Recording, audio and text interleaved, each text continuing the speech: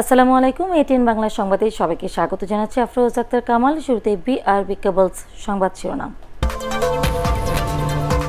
করোনায় একদিনে আরও ৩৭ জনের মৃত্যু, শনাক্ত ২,৯৪৯ জন, শনাক্তের হার ঊর্ধ্বমুখী।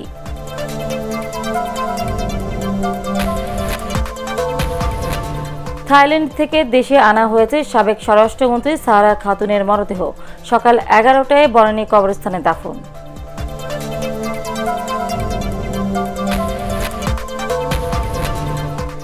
দেশে ফিরলেন ইতালিতে গিয়ে বিমানবন্দরে নামতে না পারা ১৪৭ জন প্রবাসী বাংলাদেশি।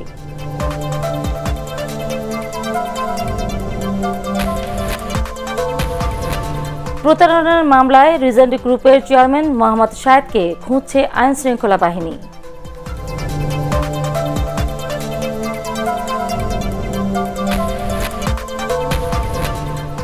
এবং ওয়ারিতে লকডাউনের ৫ দিনে করোনায় আক্রান্ত ৪৩ জন, নানা অজুহাতে বের হচ্ছেন অনেকে।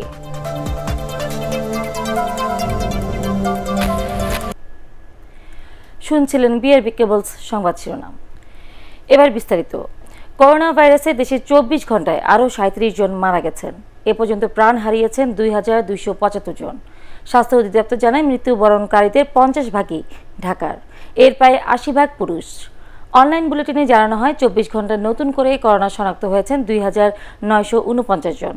গত এক সপ্তাহের পরিসংখ্যানে দেখা গেছে, শনাক্তের সংখ্যা কমলেও পরীক্ষা অনুপাতে এর হার রয়েছে ঊর্ধ্বমুখী। বিস্তারিত একরামুল হক সাইমের রিপোর্টে। পরীক্ষাগারের সংখ্যা আরেকটি বেড়েছে। বর্তমানে ৭৭টি পরীক্ষাগার তাদের পরীক্ষা কার্যক্রম চালাচ্ছে। সরকারি এবং সরকারি ব্যবস্থাপনায় পরীক্ষাগার ৪৭টি এবং বেসরকারি পর্যায়ে পরীক্ষাগার ৩০টি। করোনা শনাক্তে দেশে পর্যায়ক্রমে ল্যাবের সংখ্যা বাড়ানো হলেও কমছে নমুনা পরীক্ষা। আগে ১৮,০০০ ছাপিয়ে গেল গত এক সপ্তাহে দৈনিক নমুনা পরীক্ষার সংখ্যা ১৩ থেকে ১৫,০০০-এর ঘরেই সীমাবদ্ধ রয়েছে। এতে স্বাভাবিকভাবেই কমছে শনাক্তের সংখ্যাও। তবে খুব একটা হেরফের নেই শনাক্তের হারে। শেষ ৭ দিনে ৫ দিনই এই হার ছিল ২২% বেশি। মোট শনাক্তের সংখ্যা এখন ১,৭৮,৪৪৩। ২৪ ঘন্টা শনাক্তের হার ২১.৮৬% এবং এ পর্যন্ত শনাক্তের হার ১৯.৪৩%।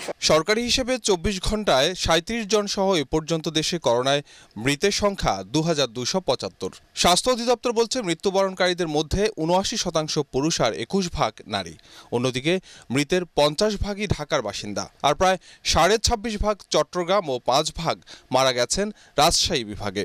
মৃত্যুহার সবচেয়ে কম ময়মনসিংহ ও রংপুরে। রংপুর ৩.১২% এবং ময়মনসিংহ ২.৪২%। তবে গত কয়েকদিনের ধারাবাহিকতায় বৃহস্পতিবারও সবচেয়ে বেশি ১৭ জন মারা গেছেন চট্টগ্রাম বিভাগে, আর ঢাকায় এই সংখ্যা ১২। রাজশাহী ২ জন, সিলেট ২ জন, রংপুর ২ জন, বরিশাল ১ জন এবং ময়মনসিংহ বিভাগে ১ জন। অনলাইন বুলেটিনে জানানো হয়, করোনা বিষয়ক অভিযোগ জানাতে স্বাস্থ্য অধিদপ্তরের ওয়েবসাইটে লিঙ্ক খোলা হয়েছে। এই ওয়েবসাইটে যে করোনা কর্নারে করোনা বিষয়ক অভিযোগ প্রেরণ করার জন্য লিঙ্ক দেওয়া আছে। বুলেটিনে আরও জানানো হয়, সবশেষ ২৪ ঘন্টায় ১,৮৬২ জন করোনা থেকে সুস্থ হয়েছেন। এ পর্যন্ত একরামুল হক সায়েম, ATN বাংলা, ঢাকা। সাবেক স্বরাষ্ট্রমন্ত্রী অ্যাডভোকেট সারা খাতুনের মরদেহ মধ্যরাতে থাইল্যান্ড থেকে দেশে আনা হয়েছে। আজ সকাল ১১টায় বনানী কবরস্থান মসজিদে জানাজা শেষে দাফন করা হবে বলে জানিয়েছেন তার স্বজনরা। বৃহস্পতিবার রাতে ব্যাংককের বামরুনগ্রাদ হাসপাতালে চিকিৎসাধীন অবস্থায় ইন্তেকাল করেন সারা খাতুন। তিনি ছিলেন আওয়ামী লীগের প্রেসিডিয়াম সদস্য। সকল আন্দোলন সংগ্রামে অগ্রভাগে ছিলেন এই নারী নেত্রী। হন দেশের প্রথম স্বরাষ্ট্রমন্ত্রীও। সারা খাতুনের মৃত্যুতে শোক জানিয়েছেন রাষ্ট্রপতি আব্দুল হামিদ, প্রধানমন্ত্রী শেখ হাসিনা, স্পিকার ডক্টর শিরিন শারমিন চৌধুরী, বিরোধী দলীয় নেতা বেগম রওশন এরশাদ এবং জাতীয় পার্টির চেয়ারম্যান গোলাম মোহাম্মদ কাদের।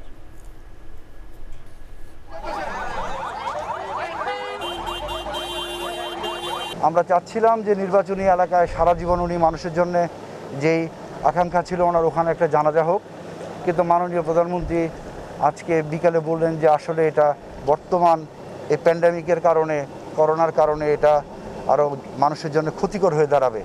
এই কারণে আমরা ওখানে জানাজার ব্যাপারটা বাদ দিয়েছি। আমরা শুধু একটাই জানাজা করব মাননীয় প্রধানমন্ত্রীর নির্দেশে, সেটা বনানী কবরস্থানে 11টার সময়। ওখানেই আমার নানির কবর ছিল, নানার কবর। উনি খালাম্মা অনেক আগে আমাকে একবার বলেছিলেন যে বাবুরে আমি তো মারা যাব, সুতরাং আমি মারা গেলে আমার কবরটা তোমার নানির কবরে দিও। জননেত্রী শেখ হাসিনা তার সততা, তার দৃঢ়তার প্রতি সম্মান দেখিয়ে তাকে স্বরাষ্ট্র মন্ত্রণালয়ের স্বরাষ্ট্রমন্ত্রী হিসাবে সফলভাবে দায়িত্ব পালন করেন। ইতালিতে গিয়ে বিমানবন্দরে নামতে না পারা 147 জন প্রবাসী বাংলাদেশি দেশে ফিরেছেন। গত রাত 2:30টার দিকে কাতার এয়ারওয়েজের একটি ফ্লাইটে হজরত শাহজালাল আন্তর্জাতিক বিমানবন্দরে পৌঁছান তারা। এরপর তাদের আশকোনা হজ ক্যাম্পে প্রাতিষ্ঠানিক কোয়ারেন্টাইনে পাঠানো হয়। তবে প্রাথমিক স্বাস্থ্য পরীক্ষায় তাদের কারোরই করোনার উপসর্গ পাওয়া যায়নি। এদিকে ইতালি থেকে প্রবাসীদের ফেরত আসার ঘটনায় ক্ষুব্ধ স্বজনদের অভিযোগ, কাতার এয়ারওয়েজ এই যাত্রীদের সঙ্গে প্রতারণা করেছে। আদিন সজীবের রিপোর্ট। ইতালিতে গিয়েও মোহাম্মদ আলীর মেয়ের জামাই মিলন নামতে পারেননি বিমানবন্দরে। দেশটির এয়ারপোর্ট থেকে ফিরতে হয়েছে তাকে। তাই ঢাকার হজরত শাহজালাল আন্তর্জাতিক বিমানবন্দরে মোহাম্মদ আলীর অপেক্ষা ঘন্টার পর ঘন্টা। আমাদের সাথে এই ধরনের প্রতারণা করতে কোনো বাহিনী হয় না। এটা আমরা কাউকে জানাতে পারতেছি না, আমরা বুঝাইতে পারতেছি না। কান্না আসে আমাদের, আমরা বলতে পারতেছি না। আমাদের যে ক্ষতিটা যেটা যেমন টাকার ক্ষতি, জানে ক্ষতি, এখন আরেকটা ক্ষতি যদি ওখানে নিয়ে যায়, সুস্থ মানুষ অসুস্থ হওয়ার বন্দোবস্ত।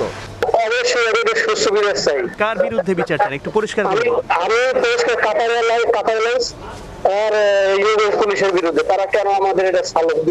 রাত 1টা থেকে বৃদ্ধ আয়াতুল্লাহ দাঁড়িয়ে আছেন তার ছেলে সোয়েব হোসেনের জন্য। তার অভিযোগ, ইতালি সরকার 6 জুলাই নিষেধাজ্ঞা দেওয়ার পরও কেন কাতার এয়ারওয়েজ কর্তৃপক্ষ এই যাত্রীদের নিয়ে গেল।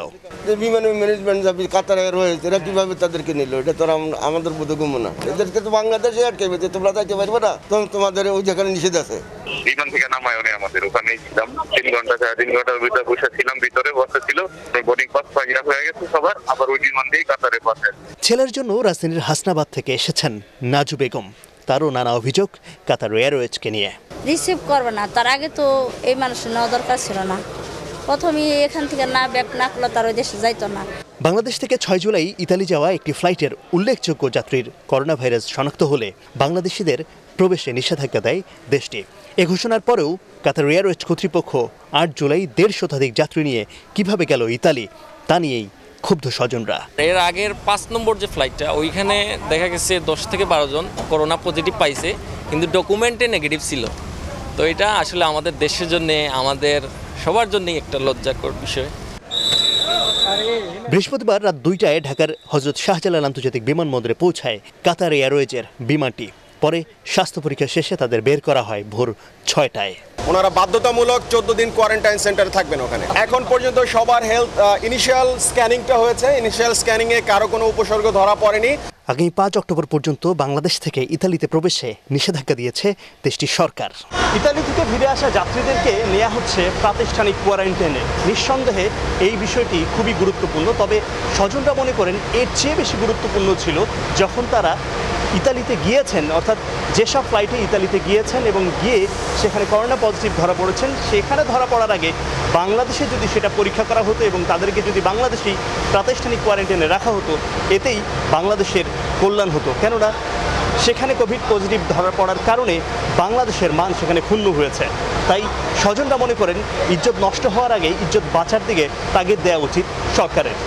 আদিন সজীব, ATN বাংলা, হজরত শাহজালাল বিমানবন্দর, ঢাকা। সব সরকারের আমলেই সুবিধা নিয়েছেন মোহাম্মদ শাহেদ। করোনা ভাইরাসের রিপোর্ট জালিয়াতি ও বিভিন্ন অনিয়মের অভিযোগে সিলগালা করার রিজেন্ট হাসপাতালের মালিক তিনি। প্রতারণার মামলায় রিজেন্ট গ্রুপের চেয়ারম্যান শাহেদকে খুঁজছে আইনশৃঙ্খলা বাহিনী। আরও জানাচ্ছেন নিয়াজদামান সচিব।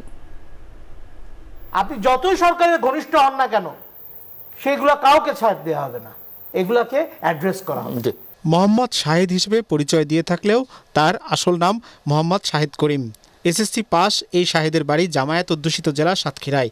বিএনপি সরকারের সময় ক্ষমতাসীন অনেকের সঙ্গে সম্পর্ক ছিল তার। 1/11 সরকারের সময় তিনি 2 বছর জেলে ছিলেন। এরপর 2011 সালে ধানমন্ডির 15 নম্বর রোডে MLM কোম্পানি BDS ক্লিক 1 খুলে প্রতারণার মাধ্যমে শত কোটি টাকা আত্মসাতের অভিযোগ আছে তার বিরুদ্ধে। কখনো সেনাবাহিনীর কর্মকর্তা, কখনো সরকারের উচ্চপদস্থ কর্তা, এমন নানা পরিচয় দিয়ে অপকর্ম করতেন শাহেদ। ধানমন্ডি থানায় 2টি, বরিশালে 1টি, উত্তরা থানায় 8টি সহ রাজধানী জুড়ে সর্বমোট 32টি মামলা রয়েছে তার বিরুদ্ধে। দুর্নীতি জায়েজ করতে যখন যে দল ক্ষমতায় থাকে তাদের লোক হিসেবে নিজেকে জাহির করতে পটু এই শাহেদ। ক্ষমতাবানদের সাথে ছবি তুলে তা সামাজিক মাধ্যমে ছড়িয়ে দিয়ে নিজের আধিপত্য অন্যদের দেখাতে সিদ্ধহস্ত তিনি। সরকারি প্রোটোকল ব্যবহার করে নিজের রেজিস্ট্রেশনবিহীন গাড়িতে স্বাস্থ্য মন্ত্রণালয়ের স্টিকার লাগিয়ে সে কিন্তু ওয়াকিটকি নিয়ে তার গান মেনে চলাফেরা করে কারোর সঙ্গে করত এবং এই ঘটনা আড়াল করার জন্য সে কিন্তু গত কয়েকদিন আগে তার নিজের স্টাফদের নামে সে নিজে জিডি করেছে এবং তাদেরকে ব্যাক ডেটে অব্যাহতিপত্র অর্ডার করে রেখেছে। একটা জালিয়াতির চরম পর্যায়ে সে নিয়ে গিয়েছে। বহু অপকর্মের হোতা এই শাহেদ শেষ পর্যন্ত করোনা ভাইরাস নিয়েও ব্যবসা করলেন, আর সেখানেই ফেসে গেলেন তিনি। 2014 সাল থেকে অনুমোদনহীন রিজেন্ট হাসপাতাল সরকারি প্রতিষ্ঠান থেকে নমুনা পরীক্ষা করিয়েছে 4264টি। এর বাইরে 6000-এরও বেশি স্যাম্পল নিলেও তা টেস্ট না করিয়েই মন গড়া রিপোর্ট দিয়েছে শাহেদের মালিকানাধীন এই হাসপাতাল। রিজেন্ট হাসপাতালে চিকিৎসা নিতে গিয়ে হয়রানির শিকার হওয়া মানুষের আর্তনাদে এবার ধরা খেলেন প্রতারক শাহেদ। আমাদের রোগী প্রায় 17 ঘন্টা ছিল ওনাদের ওখানে। 17 ঘন্টা থাকার পর ওনারা একটিবার প্রেশার পর্যন্ত মাপেনি। বাসা থেকে আমরা ডায়াবেটিক্সের মেশিন নিয়ে গিয়ে তারপর ওনাদেরকে দিয়ে আমরা সেটা চেক করিয়েছি যে আমাদের রোগীর ডায়াবেটিক্স কত। বিদেশ পাঠানোর কথা বলে টাকা নিত, কিন্তু তাদের বিদেশে আসলে পাঠাতো না। বিভিন্ন ইকুইপমেন্ট, যে হাসপাতালে অনেক ইকুইপমেন্ট কেনা হইতো, সেই বিলগুলো উনি কখনো পরিশোধ করতো না। কিছু টাকা দেওয়ার পরে দেখা গেছে ওই আর টাকা দেয় নাই, এই টাকা চাইতে আসলে অনেকে মারিও খেয়েছে। ক্ষতিগ্রস্তরা বলছেন সুবিধাবাদী ও দুর্নীতিবাজ এসব লোকের ব্যাপারে সরকারকে আরো সতর্ক হতে হবে। মন্ত্রণালয় সংক্রান্ত জটিলতা এটা তো বহু যুগ ধরে। নিয়াজ জামান সজীব, ATN বাংলা, ঢাকা। রিজেন্ট হাসপাতালে অনিয়ম উদ্ঘাটন করে সরকারি জড়িতদের বিরুদ্ধে ব্যবস্থা নিয়েছে বলে মন্তব্য করেছেন তথ্যমন্ত্রী ডক্টর হাসান মাহমুদ। সরকারের মদদে রিজেন্ট হাসপাতালে অনিয়ম হয়েছে, বিএনপি মহাসচিবের এমন অভিযোগের সমালোচনা করে তিনি এই মন্তব্য করেন। রাজধানীর ধানমন্ডিতে আওয়ামী লীগ সভাপতির রাজনৈতিক কার্যালয়ে গণমাধ্যমকে মন্তব্য করে আরও জানান, যারা হাসপাতালের মালিক শাহেদকে বুদ্ধিজীবী বানিয়েছে তাদেরও দায় আছে। আওয়ামী লীগের কোনো কমিটিতে শাহেদ ছিল না বলেও দাবি করেন তথ্যমন্ত্রী। নিয়ে গিয়ে তাকে বুদ্ধিজীবী বানিয়েছিল, তাদেরও তো দায় রয়েছে। এবং যে সমস্ত জায়গায় সে টক শোতে বক্তব্য রেখেছে, আমরা পত্রিকায় দেখেছি টক শো ছিল তার একটি ঢাল প্রতারণা করার জন্যে। সুতরাং টক শোতে যারা তাকে নিয়ে গিয়ে বক্তব্য দিয়েছে দিনের পর দিন, তো তাদের তো অবশ্যই দায় রয়েছে, সেই দায় তারা অস্বীকার করতে পারেন না। এদিকে করোনা টেস্ট নিয়ে রিজেন্ট হাসপাতাল সহ কয়েকটি প্রতিষ্ঠানের অনিয়মের কারণে বিশ্বের বিভিন্ন দেশ বাংলাদেশিদের সে দেশে প্রবেশের নিষেধাজ্ঞা দিয়েছে বলে অভিযোগ করেছেন বিএনপি মহাসচিব মির্জা ফখরুল ইসলাম আলমগীর। এই জন্য সরকারকে দায়ী করে এ ঘটনায় বাংলাদেশের অর্থনীতিতে বিরূপ প্রভাব পড়বে বলেও মন্তব্য করেন তিনি। সিলেটের সদ্য প্রয়াত বিএনপি চেয়ারপারসনের উপদেষ্টা এম.এ. হক স্মরণে স্বাস্থ্যসেবা কর্মসূচি উদ্বোধন করতে গিয়ে মির্জা ফখরুল এ কথা বলেন। ভার্চুয়াল মাধ্যমে বক্তব্য রাখতে গিয়ে তিনি এসব কথা বলেন। তারা কোনো পরীক্ষা না করেই করোনা টেস্ট রেজাল্ট দিচ্ছে, এটা অলরেডি গ্লোবাল মিডিয়াতে চলে গেছে। ফলে এখন বাংলাদেশ থেকে কোনো মানুষের যাওয়া বিদেশে তারা কিন্তু পারবেন না, এয়ারলাইন্স গুলো বন্ধ করে দেওয়া হচ্ছে বাংলাদেশে। এটা একটা বড় রকমের একটা অ্যাডভার্স ইম্প্যাক্ট আপনার ইকোনমিতেও পড়বে। এই শাহেদ সাহেব তিনি সরকারের সব মন্ত্রী, উচ্চপদস্থ আপনার যারা দলের শীর্ষ নেতা, তাদের সঙ্গে অত্যন্ত ঘনিষ্ঠভাবে সম্পর্কিত এই ব্যক্তি। রাজধানীর ওয়ারিতে লকডাউনের 5 দিনে 43 জন করোনা ভাইরাসে আক্রান্ত হয়েছেন। লকডাউনের পরে বিশেষ ব্যবস্থায় করোনা পরীক্ষায় শনাক্তের হার প্রায় 50%। তারপরেও নানা অজুহাতে ঘর থেকে বের হচ্ছেন অনেকে। তাদের ঘরে রাখতে হিমশিম খেতে হচ্ছে স্বেচ্ছাসেবীদের। বিস্তারিত ফজলা রাব্বির রিপোর্ট। করোনা ভাইরাস সংক্রমণের জন্য মারাত্মক ঝুঁকিপূর্ণ ওয়ারিতে বসবাসকারী এই ভদ্রলোক সকালে কোনো একটি জরুরি কাজের অজুহাতে এলাকা থেকে বের হওয়ার অনুমতি পেয়েছিলেন। ফিরলেন রিক্সা ভর্তি সদাই নিয়ে।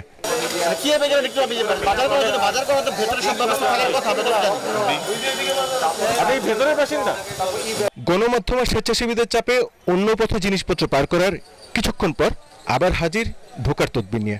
প্রথম যে 2-3 দিন ছিল অবস্থা, এখন এই জিনিসটা অনেক চেঞ্জ হয়েছে। ওনারাও চায় যে আমরা ঠিক থাকি, কিন্তু 5% লোক কিছু দাবি নিয়ে আসে। এলাকার বেশিরভাগ মানুষই করোনা সংক্রমণ এড়াতে দায়িত্বশীল আচরণ করলেও অনেকেই লকডাউনের গুরুত্ব বুঝতে ব্যর্থ হয়েছেন। তাদের ভিড় চোখে পড়ে মূল ফটকে। স্বেচ্ছাসেবীরাও চেষ্টা করছেন তাদের ফিরিয়ে দিতে। ফোন নাম্বার আছে, আমি আরেকটা কাজের জন্য বেরিয়েছি, তাও ওইটার জন্য আর ফোন দিই না। আমি সামনে এসে বসে, আমি কিছু বাজার নিয়েছি স্বপ্ন থেকে, ওখানে রাখছি। আমি এখন ওইগুলো নিয়ে আবার বাসায় চলে যাবো। কাজে কামে ঘর থেকে বের হতে হইতেছে, তাই তো? কাজে কামে তো বের হতে হবে একটু। ডাক্তার সাহেব মুরাদপুর আছে, মুরাদপুর ডিউটিতে আছে, খাবার নিয়ে যাচ্ছি ওনার বাসার জন্য। লকডাউনের ভিতরে যে পরিস্থিতি সেটা আমার ভাবে পর্যবেক্ষণ করা হয়নি। সবশেষ গত বুধবার ওয়ারিতে 26 জনের নমুনা পরীক্ষার বিপরীতে 12 জনের করোনা শনাক্ত হয়। 5 দিনে এই এলাকায় 95 জনের নমুনা সংগ্রহের বিপরীতে পজিটিভ রিপোর্ট আসে 43 জনের। এর আগে 47 জন করোনা আক্রান্ত হয়ে রেড জোন চিহ্নিত করে ওই এলাকাকে 21 দিনের জন্য লকডাউন করা হয়। ফজলুর রাব্বি, ATN বাংলা, ঢাকা। সিটি কর্পোরেশনের মশার ওষুধ কেনার ক্ষেত্রে কোনো ধরনের সিন্ডিকেটকে প্রশ্রয় দেওয়া হবে না বলে জানিয়েছেন ঢাকা উত্তর সিটি কর্পোরেশনের মেয়র আতিকুল ইসলাম। ATN বাংলায় অনুষ্ঠিত করোনাকালে ডেঙ্গু আমাদের প্রস্তুতি শীর্ষক আলোচনা অনুষ্ঠানে তিনি এসব কথা বলেন। এই সময় debate for democracy chairman Hasan Ahmed Chowdhury Kiran dengue ও করোনায় একসাথে আক্রান্ত ব্যক্তিদের চিকিৎসা সেবা দেওয়ার জন্য আলাদা গাইডলাইন তৈরির দাবি জানান। বিস্তারিত জানাচ্ছেন শফিকুল ইসলাম শামীম। সরকারি হিসেব অনুযায়ী গেল বছর ডেঙ্গুতে প্রায় 200 লোকের মৃত্যু হয়। এবছর করোনা মহামারীর এই সময়েও ডেঙ্গুর বিস্তার নিয়ে শঙ্কা তৈরি হয়েছে জনমনে। এমন প্রেক্ষাপটে ATN বাংলা স্টুডিওতে করোনাকালে ডেঙ্গু নিয়ে প্রস্তুতি শীর্ষক আলোচনা অনুষ্ঠিত হয়। এতে ঢাকা উত্তরের মেয়র আতিকুল ইসলাম জানান, ডেঙ্গু পরীক্ষার পর্যাপ্ত কিট রয়েছে তার সিটি কর্পোরেশনের হাতে।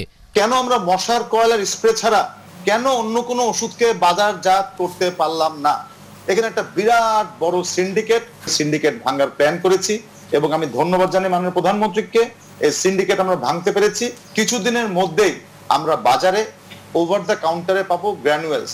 অনুষ্ঠানে debate for ডেমোক্রেসির chairman Hasan Ahmed Chowdhury কিরণ বলেন, করোনা ও ডেঙ্গু রোগীর চিকিৎসায় আলাদা ওয়ার্ড তৈরির পরিকল্পনা এখনই নিতে হবে। করোনার মহামারীর সময় যদি ডেঙ্গুর প্রাদুর্ভাব বাড়তে থাকে তাহলে কিন্তু একটা নতুন ধরনের সংখ্যা তৈরি হবে। সেক্ষেত্রে যদি কোনো ব্যক্তির এই দুটিতেই আক্রান্ত হয় সেক্ষেত্রে কিন্তু চিকিৎসকদেরকে হিমশিম খেতে হবে এই চিকিৎসা প্রদান করতে, একদিকে ডেঙ্গুর চিকিৎসা, একদিকে করোনার চিকিৎসা।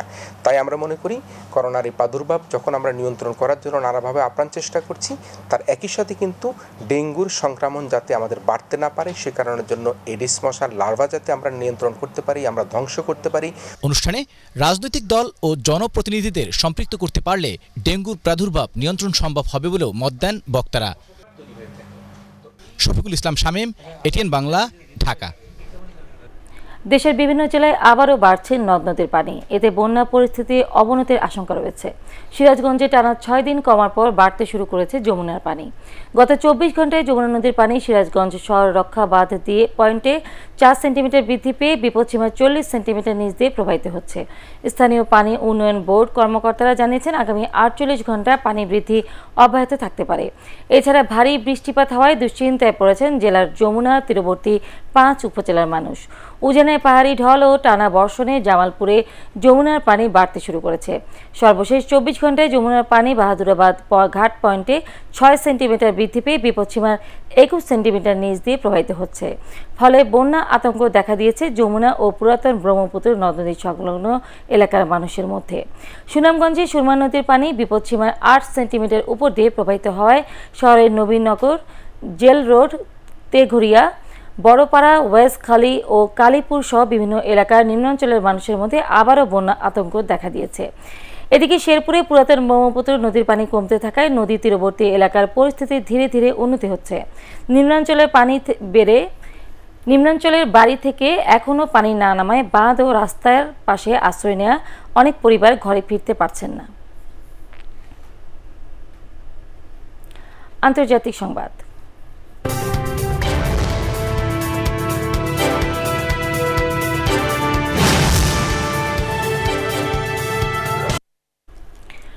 করোনা ভাইরাসে সারা বিশ্বে মৃতের সংখ্যা এখন প্রায় 5,56,000। আক্রান্তের সংখ্যা ছাড়িয়েছে 1,23,18,000। এর মধ্যে 24 ঘন্টায় রেকর্ড সংক্রমিত হয়েছে যুক্তরাষ্ট্র, মেক্সিকো ও দক্ষিণ আফ্রিকায়। জনস হপকিন্স বিশ্ববিদ্যালয়ের তথ্য অনুযায়ী যুক্তরাষ্ট্রে বৃহস্পতিবার করোনা শনাক্ত হয়েছে 65,000-এরও বেশি মানুষের। এই নিয়ে আক্রান্তের সংখ্যা ছাড়ালো 32 লাখ। দেশটির শীর্ষ স্বাস্থ্য কর্মকর্তা অ্যান্থনি ফসি জানিয়েছেন, অত্যন্ত চ্যালেঞ্জিং ও জটিল দুঃসময় পার করছেন তারা। সংক্রমণ বাড়তে থাকায় সব স্কুল বন্ধের ঘোষণা দিয়েছে হংকং। প্রথমবারের মতো করোনা শনাক্ত হয়েছে উত্তর পশ্চিম সিরিয়ায়।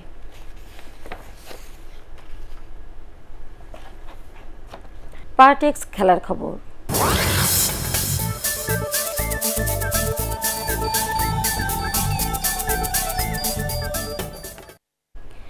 উয়েফা চ্যাম্পিয়ন্স লিগের ফাইনালে যেতে তুলনামূলক সহজ পথ পেয়েছে অ্যাটলেটিকো মাদ্রিদ ও পিএসজি। তবে কঠিন লড়াই অপেক্ষায় রিয়াল মাদ্রিদ ও বার্সেলোনার। শুক্রবার চ্যাম্পিয়ন্স লিগের কোয়ার্টার ফাইনাল ও সেমিফাইনালের ড্র অনুষ্ঠিত হয়।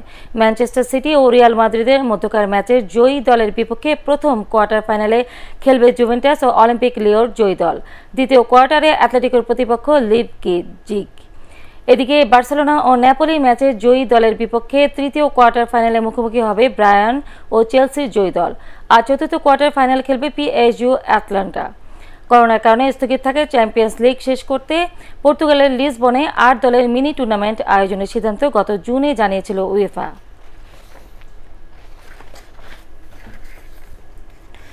শেষ করার আগে বিআরবি কেবলস সংবাদ শিরোনাম আরও একবার। করোনায় একদিনে আরও 37 জনের মৃত্যু, শনাক্ত 2949 জন, শনাক্তের হার ঊর্ধ্বমুখী।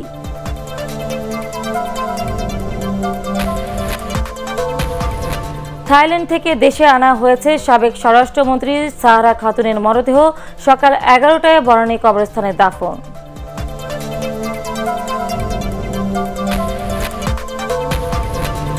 দেশে ফিরলেন ইতালিতে গিয়ে বিমানবন্দরে নামতে না পারায় 147 জন প্রবাসী বাংলাদেশি।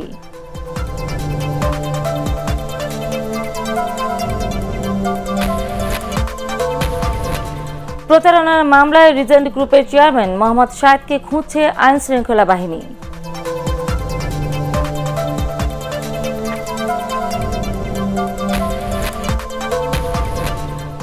এবং ওয়ারিতে লকডাউনের 5 দিনে করোনায় আক্রান্ত 43 জন, নানা অজুহাতে বের হচ্ছেন অনেকে।